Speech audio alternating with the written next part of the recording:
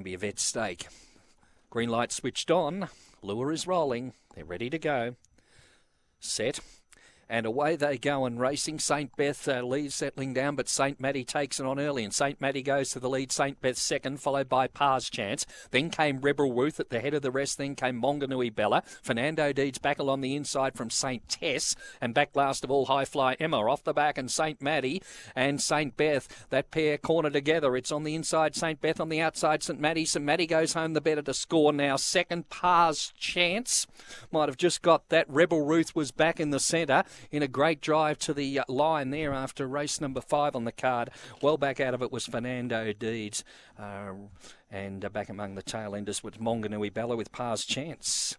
Stand by for the placings. 24 even the time approximately, and we stand by for the placings. Number 3's got it, St. Matty, and it was lined up for second and third. Par's Chance got through for second, and third in has gone to number 1, St. Beth. So 3, 2 and 1 the numbers there after the running of race number 5 on the program here at Mount Gambier.